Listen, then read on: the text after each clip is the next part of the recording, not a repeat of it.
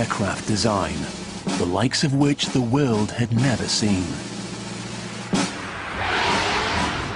Sleek, sophisticated, confounding enemy radar with lethal precision and speed. You create such an element of surprise.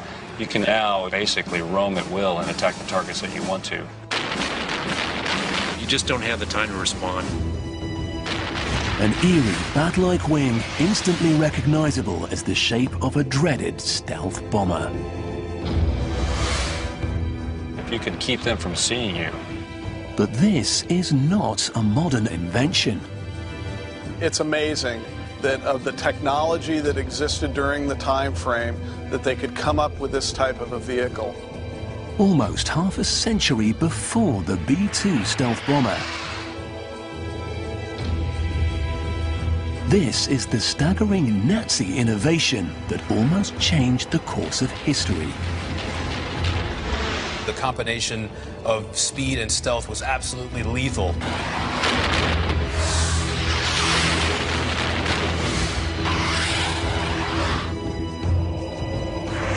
An ingenious innovation, terrifyingly ahead of its time.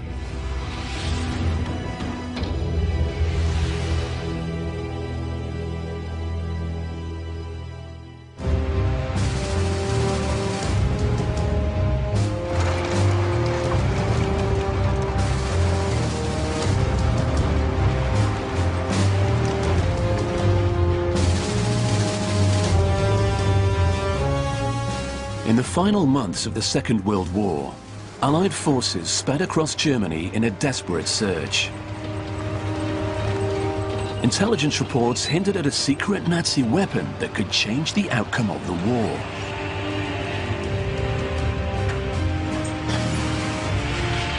On the 14th of April 1945, troops from America's Third Army discovered a top-secret German base, hidden in a forest 160 kilometers northeast of Frankfurt.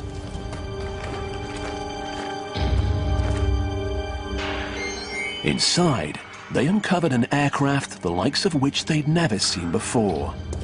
A wooden jet fighter, the Horten 229.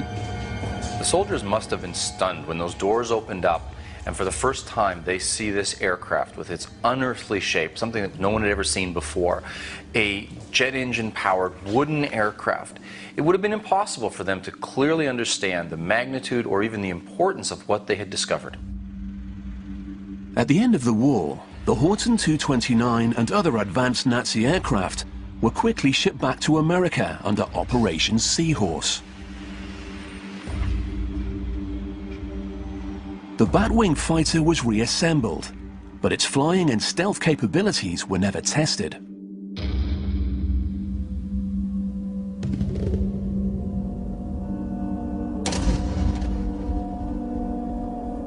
For the last 6 decades, the only surviving Horten 229 has been locked away from prying eyes.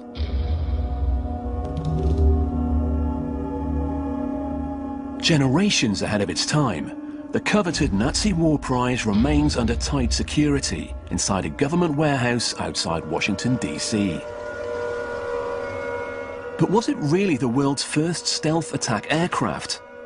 More than 60 years after it took to the skies, this innovative design is about to be put to an extraordinary test. Wow. It's amazing that the Germans were that far along in World War II. It's amazing that of the technology that existed during the time frame, that they could come up with this type of a vehicle.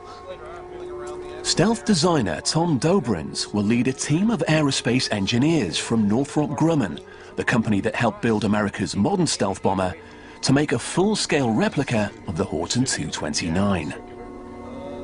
The Nazi jet model will then be tested against Second World War-era radar. After the Battle of Britain, Goring came out and says, we need to find new flying machines. What we got now is ineffective.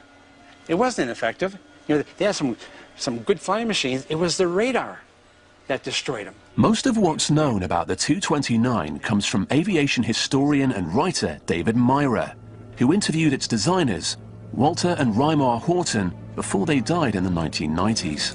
Okay, Aldo, diameter of the exhaust liner. The aerospace engineers have been allowed access to the only surviving 229 to take measurements.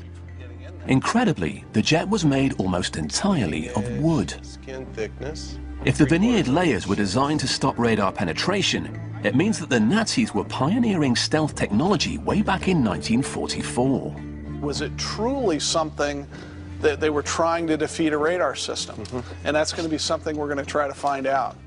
They opened the investigation with a test on the original plywood skin. This will help us determine whether energy is being absorbed or reflected, or maybe shielding the inside of the vehicle itself from energy. A pair of radar-emitting probes focus electromagnetic energy against the plywood to see if it absorbs radar. It seems like the surface itself isn't conductive, but it may be absorbing the signal. So there's a good possibility that this could have been built as, if anything, maybe not even absorbing, but just possibly shielding. The test confirms the 229's plywood skin would have reduced its long-range visibility on radar. And it's not the only advanced stealth design feature. It's got buried engines in the fuselage. All the surfaces are blended. You've got the carbon in the skin. You've got all these things. And then to say, you know, were they thinking about radar? Well, everything points to that.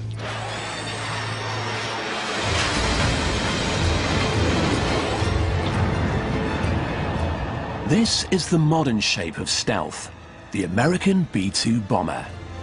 This expansive flying wing embodies both engineering elegance and all aspects of stealth. Although it spans almost 52 meters, its radar cross-section, the amount of electromagnetic energy it reflects back to a radar detector, is smaller than that of an eagle. To reduce its reflective signature, stealth aircraft like the B-2 rely on two critical factors: energy-absorbing materials and low-profile shapes that prevent radar signals bouncing back to the receiver. Stealth technology doesn't make an aircraft invisible, but what it can do is dramatically reduce the detection range, making it much more difficult to defend against using fighters and anti-aircraft weapons. Modern stealth aircraft began to be developed in the 1970s in high-security, top-secret American factories. A lot of the things that we've been doing over the years, you know, is kept in a cloak of secrecy. Most of the time, the things I work at Northrop are programs that I'm not allowed to talk about. Much of that classified work continues at Northrop Grumman's Advanced Design and Manufacturing facility in Los Angeles. And it's here, amid the cutting-edge 21st century technology, that a full-scale copy of Nazi Germany's most advanced aircraft will be resurrected over the next 3 months. The full-scale replica will be built around a central body, flanked by a pair of outer wing panels.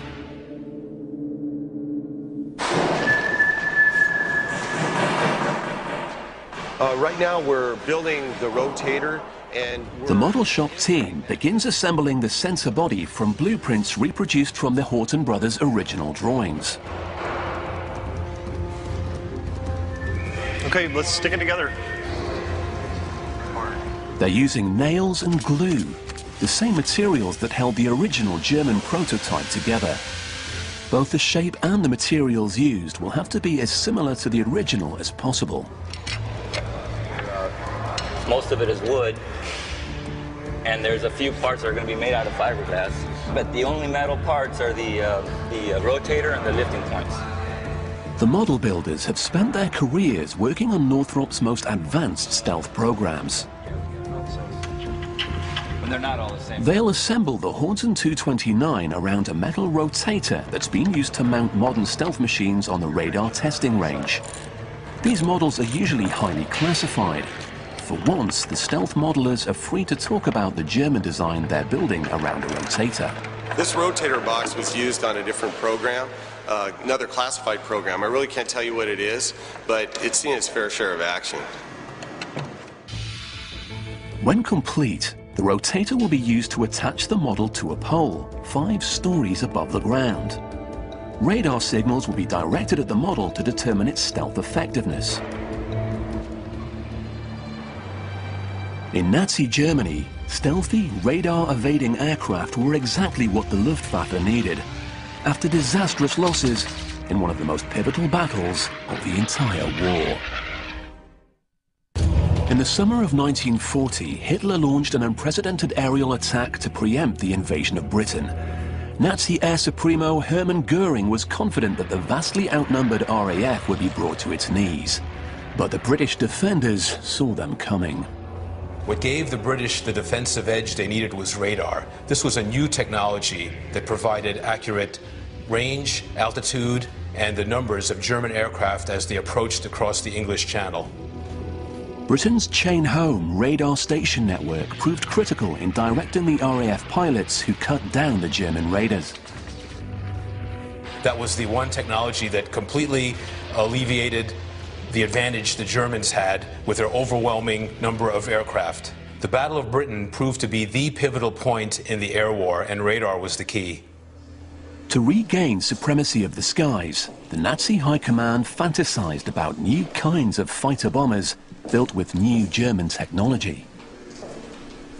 Officially, the concept was known as a 3x1000. That is, a fighter that could fly 1,000 kilometers an hour over a 1,000-kilometer distance and deliver a 1,000-kilogram bomb on target. It was pushing the limit of any known aviation technology of the day. Brothers Reimar and Walter Horten had graduated from the Hitler Youth to the Luftwaffe. They were consumed with the idea of creating an aircraft that flew with the elegant efficiency of birds. In the early 1930s, the self-taught designers began building and piloting a series of tailless wooden gliders.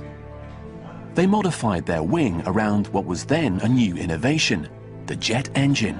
It was a concept that just might have delivered the ultimate attack aircraft their Führer and his henchmen were dreaming of. Walter and Reimer's brother Wolfram was killed in the Battle of Britain as Wolfram was laying mines along the French coast in a Heinkel 111. Walter still burned with revenge for losing all his friends in the Battle of Britain, so he wanted to go back to England to attack the British chain-home radar network. The Horten 229 was a brainchild of Walter, and it was generations ahead of any other aircraft developed in the world.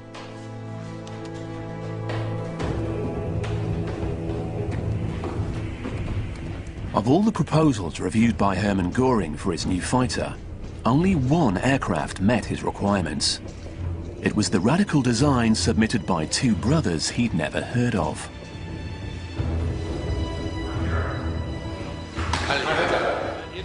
The flying wing was a radical concept to everyone, including Göring. And the idea that it was made out of wood just added to his skepticism. Walter's so consumed with the passion for this plane that he sort of pulls Göring into the whole idea, saying, we can do it. We can build this from wood. With jet engines, we can make it fly 1,000 kilometers an hour. We can give it a 1,000-kilometer range. We can deliver the payloads you need. And Göring just said, I'm just astounded by this machine. And the shape, he says, no tail, no elevator. Walter said it's going to be so maneuverable against Allied fighters, Allied bombers. It's going to sweep the skies clean for you. So Göring is so taken by Walter's vision that he buys in completely to a flying wing. Göring said, go do this, build it for me and make it fly. The Hortens left the meeting with Göring knowing that they had won the contract to build the 3x1000 flying machine, and now they felt that they had been vindicated. Fortunately for the free world, time would run out for the loyal Nazi designers. More than half a century later, another Horten 229 model is being put together for the ultimate radar test. This is going to be a big model, over 50 feet wingspan, and we're going to need a lot of wood to build this model.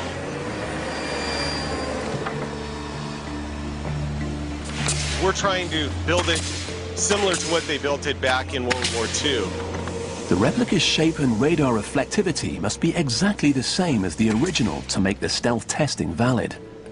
Metallic paint will be used instead of real fuel tanks and engine parts. Just painting the back of the wings is enough to represent the tanks? Yeah, because actually